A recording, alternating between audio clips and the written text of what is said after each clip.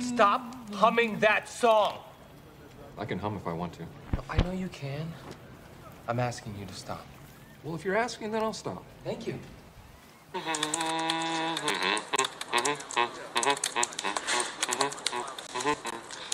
Stop humming that song. I can hum if I want to. I know you can.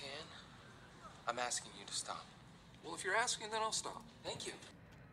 Isn't that amazing? Isn't that really amazing? So that, what you just seen here, is no other than Grease Pencil, but after a refactor actually. This was possible before, but there are many new features that are coming up in a complete rewrite of the way Grease Pencil is drawn and the tools behind it to allow for more, for better performance, for faster playback, scrubbing to make the overall experience a lot better. So if you go to code.blender.org, you're gonna find a blog post wrote by Antonio Vasquez, the main developer of Grease Pencil, and you're gonna see here, I'm gonna go through it. You can go and read it a bit more like step by step, because it's really, really fascinating what they pulled out, because the Clément Foucault, the developer of Eevee, team up with the Grease Pencil team to improve basically every aspect of it. You're gonna see the draw engine refactor, for example, which is the thing that draws the Grease Pencil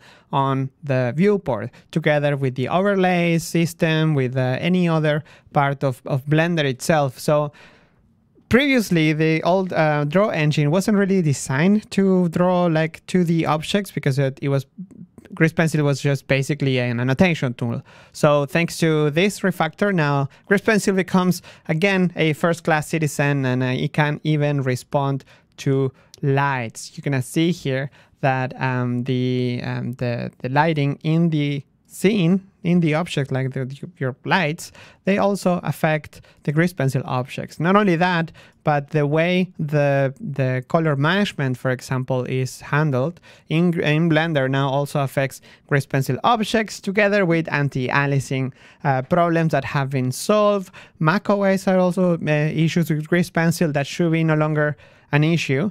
Then blend modes, color mixing, and mixing, basically the whole mixing 2D with 3D. It's just crazy. But not only that, it's not only about improving the performance itself and the blending of Grease Pencil with the objects in the viewport, but also a mask system. There is a new mask system. The way it worked before, it was a bit limiting. It would always mask whatever was underneath in the layers below.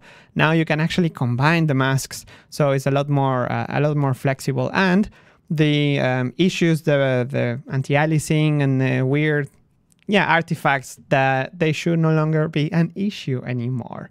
Effects, the lighting effects, for example, the lighting effect is now replaced by actual lights in the scene, but the other effects have been improved for performance. So blur should be much faster. Pretty much everything, every effect got rewritten from scratch to allow for more performance. So yeah, performance is like the word of this refactor, I think. But it wouldn't be Refactor without new features. So you know vertex paint in the meshes, where you can just paint colors and textures on top of your object depending on how dense the geometry is? Well, now you can also do that in Grease Pencil. So up until now, you have to, if you want like a lot of colors in your scene, you will have to have materials. It will be like for strokes, one color per stroke, very limiting. That's no longer the case. Now you can basically just use any color you want. It's crazy. Like the amount of freedom you get with this improvement is huge. So with a lot of colors, you know, you have to organize them somehow. So the palette also have been improved. The improvements go from making them easier to use with a better UI, but also tools such as extract palette from an image. So you have an image that you like the colors, and you can extract the palette from it. You can also import from Krita, GIMP, or even Photoshop, convert materials to vertex colors, just so you can work around if you were used to using materials, but you think it's a better workflow, which I think it is, to use vertex colors instead, because it feels a bit more natural, more like a 2D software would do.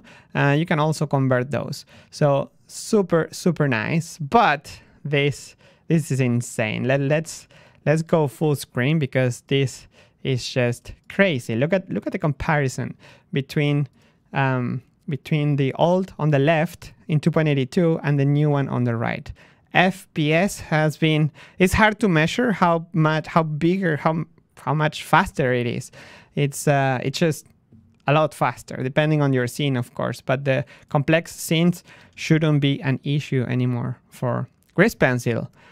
So yeah, scrubbing also, when you're animating, scrubbing back and forth also should be much faster. The first time you hit playback, you first playback your scene, also should be faster.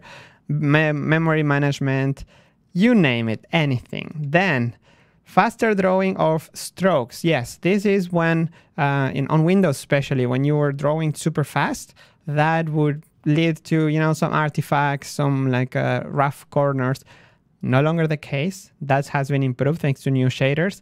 And the narrow strokes, or more like hard edges, when you have edges that are a bit too, pointy, to acute angles, now they are also having solved thanks to new shaders. So it's like all over the place. Then sculpt and weight paint tools become brushes. So this mainly is just like a cleaning up the whole system. When Grease Pencil was added in 2.4, really back in the days, the tools that were added, it was an annotation tool. So yeah, you could sculpt, for example, and weight paint in Grease Pencil, but it wasn't really made for that. It was just like a hack on top of a hack of a hack of a hack. And no longer the case. This has been completely rewritten. So here you're gonna read more about it, and basically now they're real brushes that you can append or link, just like you can do with regular brushes in Blender. So what happens to your old files, your old Grease Pencil files? Well, they should work mostly, but there are a few things that you might have to manually fix. For example, light objects, the light effect modifier. You have to now make your lights, the lights yourself, make some little adjustments.